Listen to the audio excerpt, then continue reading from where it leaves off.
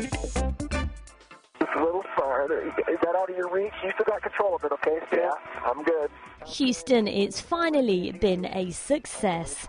A lab's been installed by 2 astronauts to the International Space Station, giving Europe its first permanent space research facility. And this day's been a long time in the planning. The Columbus lab was supposed to go up in 1992 to commemorate the 500th anniversary of the sailing of Christopher Columbus. But then there were shuttle problems.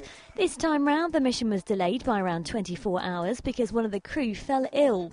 The installation took a day, and you might think it looks easy, but the $2 billion creation had to be lifted with a robotic arm from the shuttle and then attached to the station. And it's a massive 23 feet long and weighs around 14 tons.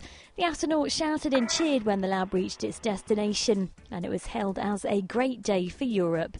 Additional work on the exterior will be performed during a second spacewalk tomorrow and a third on Friday. Okay, there's 9 turns. And I'm sorry, is this a hard stop, Bo? No, it'll come. It'll come.